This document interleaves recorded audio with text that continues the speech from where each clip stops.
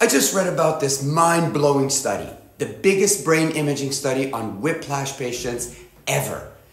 They scanned patients' brains within 3 days of their car accidents and tracked them for a year to see if there were any signs predicting chronic pain.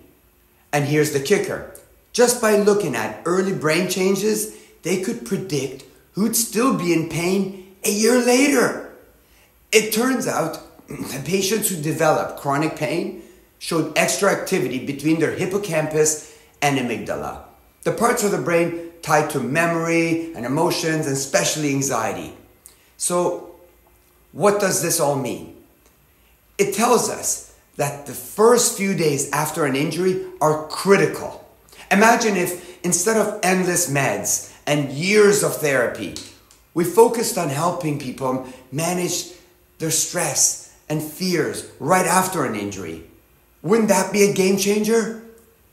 The sad reality is that the first days after an accident are full of stress. Insurance calls, paperwork, doctor visits, plus financial and family worries.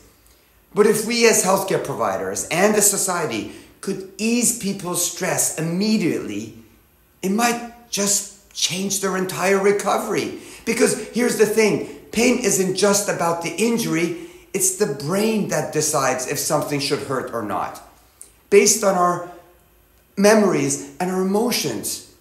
One day, I hope everyone gets to see Pain the Musical, where this whole message is powerfully brought to life.